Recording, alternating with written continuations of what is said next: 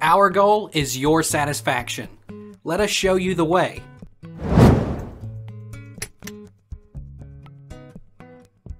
How do I force shut down my iPhone 11? iPhone 10, X's, XR, 11, or 12.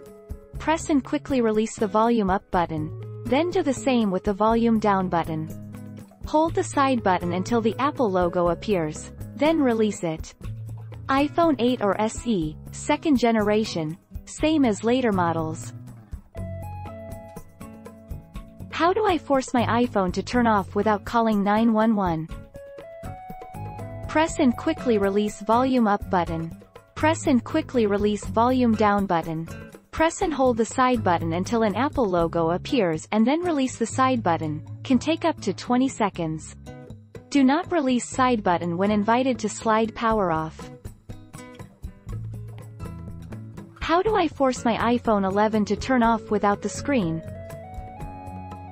It involves 3 buttons on your iPhone 11. The volume up and down buttons on the left and the sleep, wake or side button on the right side. The steps are as follows. Press the volume up button and release it immediately.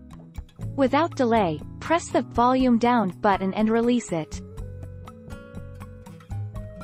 How do I reset my iPhone when the screen is frozen? Force restart. How to force a restart on your Apple iPhone. Press and release the volume up button. Press and release the volume down button. Press and hold the side button. Wait for the Apple logo to appear and release the side button. Wait for your iPhone to restart. Done. Take our lead. Let's help you make your mark.